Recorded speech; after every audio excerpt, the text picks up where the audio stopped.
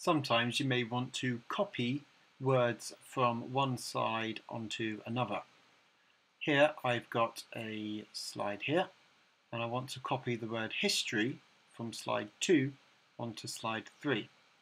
When you copy something, it stays where it is. It means you can also use it somewhere else. So I'm going to double click on the word history. You'll see it is selected. I'm then going to right click and choose copy. That means the computer is now remembering the word history.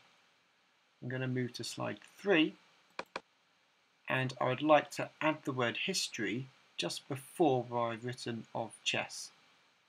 So I'm going to click just before the O, and you'll see that I've got my blinking text cursor, and I'm going to carefully right click and then choose paste. I'm going to choose the first choice there, where it says paste. It's got a little small a.